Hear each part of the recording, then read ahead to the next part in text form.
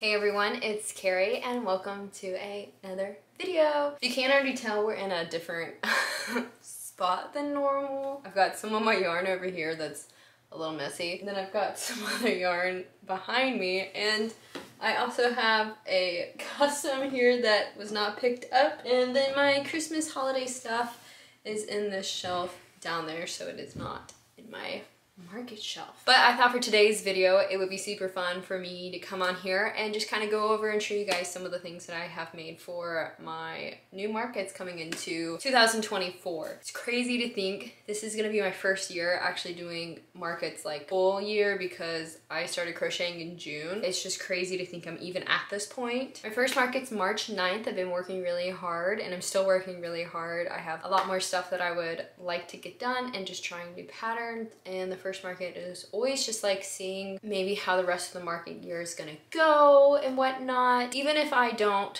sell a lot at this first market, because I'm a little bit skeptical because it's not by like a big company or anything. I know that in April, towards the end of April, I have my big market that I got accepted into, and then possibly a 2-day market in May. I'm just waiting to hear back. So I'm not too worried. I'm just gonna keep crocheting away as much as I can. I have a list of some of the items that I have made. I'm gonna show you guys some of them, not everything because it would take me forever to get through everything, because I have about 213 in the tubs that I have stacked up behind me. I'm not gonna include the items that I crocheted in my previous crochet in a week video that I just posted, as well as what I have crocheted this week, because I have not inventoried any of these items, and so they're in separate bins so I can inventory them. Then I can put them up and I know I have them on my list. And I also know that I missed a few. We're just gonna give it a shot. So we're gonna start with the ones that are closest to me. So the first bin that I have is mainly all of my turtles, and I think everyone's pretty much seen most of my turtles. All in all, in total, so far that I've crocheted that's in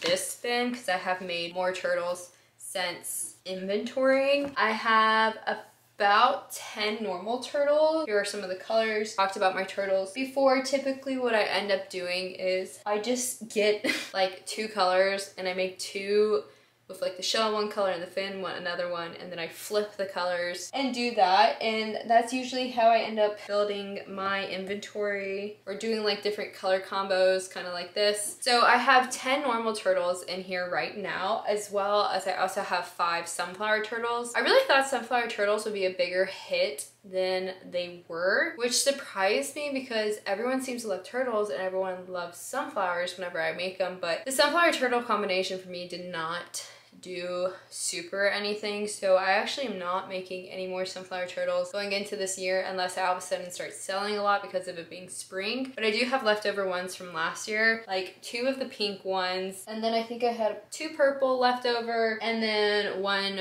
turquoise. I was really surprised when they didn't sell at my last market. Even the smaller farmers markets I did, they just kind of got overlooked, which was really shocking to me. I guess I expected more. So in this bin too, I'm gonna show you guys. I also made a few of these larger stingrays. I do have a pattern for smaller ones that I found, so I'm considering doing those as well, just to have as like easy things for people to get, because these don't have the white underside, and I think the white underside would be really cute. But I've made like a few in this color, and I think in total I have 4. I have a light blue, this green, then I've got a turquoise one, then I have a blue one. So this is also a new item, so I also just might take these 4 and see how they do. I'm making so many new items for this market year that I just honestly have no idea how half of them are gonna do. I have my jellyfish. I think I have 3 of, because they're not on my list. So I must have accidentally just like skipped them. But I have this one, which was actually one that I did as kid safe, and I just like don't love hand embroidering eyes. So whenever I do it, I'm like, never turns out the way I want. But I have a blue one as well, and then I believe I have this green one here. And this is a pattern that's actually for free. If you go back and watch one of my videos, which was about like free patterns and stuff, this was one of them, and I believe this stingrays were part of that video too. Those are both free patterns, and the turtle is free as well. As always, you can find all the patterns I use in the Google Doc in the description that I always provide. And then pretty much the rest of this box is nothing really exciting. It's a lot of octopus. So I have, I think, about 15 octopus in total. So I've got octopus in some colors like this. I used to do a lot of these short tentacle octopus because they were quicker, but I have definitely found that the longer tentacle octopus sell better. So basically I have some octopus left over from last year, but a lot of them are short tentacles. And then moving forward, I just make the long ones because I end up, I think, charging a little bit more for them. I think people typically know what they are better, and usually for my octopus I use a multicolored yarn. It actually ends up typically being a Burnett baby or something, or just like big twist, some extra yarn that I have that maybe isn't the sweet snuggles that I would typically use for my other plushies. I typically go for the colorful yarn because I think most kids like it a little bit more than like a plain blue or something. Also in this box I have my one lone clownfish that I did, and this is also a free pattern as well, and I think I'm gonna try and make one more so I have a pair, because I've said this before, whenever I do markets I prefer to have pairs of things opposed to singles. That's gonna be everything for this box. If you notice I keep changing like my spots on the camera, it's because I'm having to move around. So I apologize. But we're moving on to the next box. So this next box is what I call the cow box because basically the only thing in it is cows. I have a variety of cows. I actually need to make more cows. I have just been a little bit busy focusing on other things since I knew I had some left over, but I'll show you guys what I have. So I have 2 of my Hughie cows, which is actually my own pattern. So if you guys are interested in it, it will be in the description, but I have 2 of these Highland cows. And then I do have one that is currently above me that you guys can't see, that is in a different color. It's a little bit more of a mustard that I'm also going to finish up. I have a feeling that I'm just gonna keep making my normal cows more in this size and this style, so I probably will also just make some normal cows and then maybe also add that as an option for pattern bundles. Somebody asked me the other day if I would do a pattern bundle, so I am considering just making like a normal cow, a mini cow, and a Hughie cow all pattern bundle and having that option for people. But I have 2 Hueys right now. I have one of my mini cow lavender ones. I have my brown and white mini cow as well. Like I said, these mini cows are from my pattern. I have my black and white standard one. I am gonna bring this one with me and see. I'll probably discount it or it'll just be my mascot, but this was the first one I made. The little lemon sprite cow. But he's not as good as the other ones. He might just come with me, or he might actually just go on my shelf and reside, but right now he's been chilling in the cow box. I have my heart cow, which granted this market is gonna be past Valentine's Day, but I will still bring it with me because hey, people always are looking for something cute. I have another flower crown cow. I have my sky / cloud cow, just depending on what you want to call it, with a little sun hat. This is a leftover baby safe cow from last year. And then I have one more big cow, which is this cherry blossom cow. And like I said, this is a separate pattern that I was using a lot for my cows last year. I'm undecided if I'm going to use this pattern or if I'm just going to switch over to using my Hughie pattern and just modifying it. But that's all the cows I have. In total, I have 7 small cows made, and then I have 4 of my large cows. All right, now we're moving on to the dinosaur box. So in total, I have made about 13 dinosaurs, I believe. And then I have 1 small dinosaur left over, and then I have 1 snake. I'm not making snakes anymore for my future markets, nor am I making the dinosaurs in the acrylic yarn like I did when I originally started out. But this is last year's extra little items carrying on. Typically when I have these extra items like this, I will put them on the table to fill space, or I will put them on later as things sell, just so the table doesn't look so empty. This is one of the small little dinos in the acrylic yarn. It's the same yarn that I used to do this snake. But onto the dinosaurs, I have this dinosaur that is from last year, and this is actually made from Premier Parfait Chunky, so it is smaller than my other dinosaurs. I have him left over. I have a coral dinosaur, I have a plain lavender dinosaur, plain mustard dinosaur, I have a plain pink dinosaur, I have a hot pink and pink dinosaur. Same thing with the colors flipped. I have a yellow and blue. Blue and yellow with the colors flipped, and this is actually a dinosaur left over from my last market. Turquoise and yellow, yellow and turquoise. This is turquoise with a dark blue, and then this is the ice green with the yellow. So those are basically all of the dinosaurs I have. Same thing that I do with the turtles, I oftentimes will just flip the colors. With these two, I basically just mix match the colors, flipped it. I had the skeins of yarn already out, and so I figured, why not do it? I think the most important thing when you do markets is just realizing that everybody has a specific different taste. So the more color options you can have of certain items, the more you can cater to everyone. So somebody might really like this hot pink, or someone might really like this light pink with a hot pink accent. You never know, but the best thing you can do is definitely have options, whether it's different plushies or colors. It will all make a really big difference in the amount of sales you can get and the people you can reach. So that is all I have for the Dino box. And now we're moving on to the farm animal box. So this is one of the boxes that I am not going to be going through and showing y'all everything, because essentially it's just one big box filled to the brim with a lot of similar items that don't have any changes. So I came into this market wanting to focus on small items, of course, but I will say I have been making a lot of bigger items recently. But small items were definitely a focus, and knowing the items that sold out or sold so well for me at my previous market, I wanted to focus on them. So that's what I have here. I wanted to hit a certain amount of numbers for my ducks, mallards, chicks, and then the roosters, as well as possums. Still working on building up the possums, but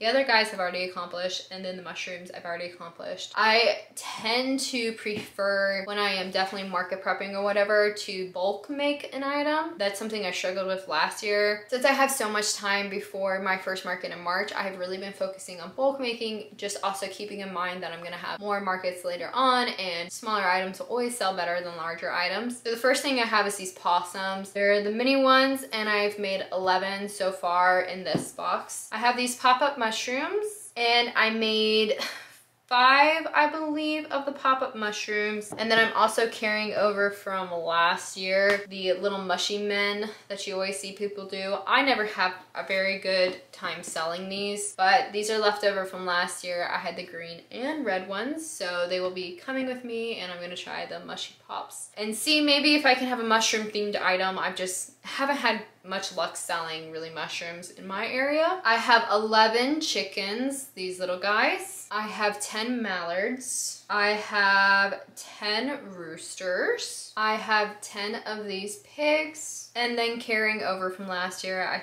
think I have 4 bees left over from last year. I did my bees in acrylic yarn. I am really undecided on bees. Honestly, I might just not make any bees this year, or I might just make like a handful, but I'm definitely gonna be switching over to using like Sweet Snuggles or some type of this type of yarn opposed to acrylic. But like I said, I'm still even undecided if I'm gonna do bees. I feel like if you go to any crochet market, everyone there has bees. It's always that catch-22 of like, do I want to do them? Do I not want to do them? I'll probably convince myself to at least make a few, but as of right now, I have 4 left over from last year. Moving on to this box. This is my box that is filled with like a lot of like, I guess maybe like, I don't want to say sea creatures because they're not really sea creatures, but maybe like aquatic amphibians. I don't know. I have made, and I'm just gonna show the colors and stuff. I have made 15 leggy frogs that are normal, 7 baby safe leggy froggies where the eyes are crocheted on like something like this or like this, opposed to the other ones that have eyes like this or like this. All in all, I have a little bit over 20 leggy frogs. I would think I was trying to hit 25, and I'm pretty certain I did, or I'm close to. Don't quote me on that. I have all those guys already done. I made it just in a variety of colors between, you know, Sweet Snuggles Light, some Burnett Blanket, just a whole different variety. And then moving on, mermaids, I had a few left over. So I had this one left over from last year and this one left over from last year's market. So I went ahead and made some new ones. So this is a new color that I didn't make last year. I carried over the pink and then the purple, and I made 2 of each of these colors. So I have 8 mermaids in total. The mermaids sold decently, like not like crazy. So I just wanted to choose like 2 per each and have that so that way I can make myself happy with my numbers.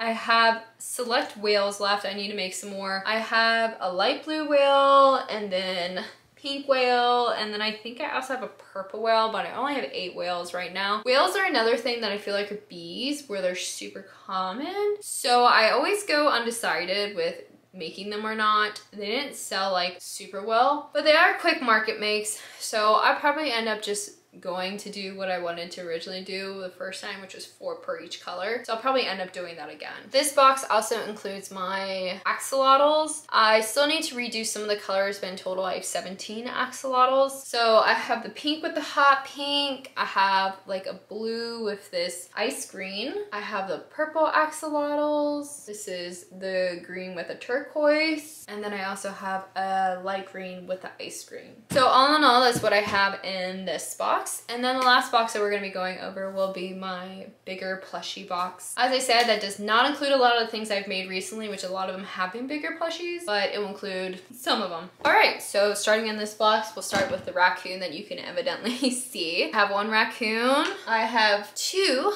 of my foxes, 2 giraffes in just different colors. Always about variety. I have this unicorn that is left over from my last year, and this was one of the original things that I had made. So this guy has been with me for a little bit, and it's always interesting to look back and see at all of the things that I kind of have improved upon, I guess you could say. But I probably will end up donating this little guy so that he can have a home and still be loved on and everything, minus the fact that he does have some mistakes. I have this heart pig, which this one too has been with me for a really long time. It was one of the original ones that I made. This little guy will probably get donated as well so he can find a home, because nobody just ever seems to want him. I have this unicorn kind of dangly thing, and I was honestly really shocked that I did not sell it last year. I had a lot of people interested in it, but nobody got it, and it is baby safe. But I definitely learned last year that I don't like to make too many baby oriented items, because unless you have that like baby crowd, you're not gonna sell anything. I have this little mini koala. I have a purple bunny.